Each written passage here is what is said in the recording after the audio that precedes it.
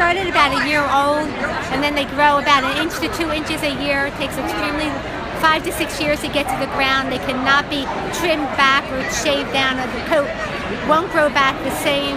It has to start all over in your back years. It doesn't come back like normal coat. Very, very old breed. Even though we're new to AKC or new to Westminster, they've been around longer than many dogs here.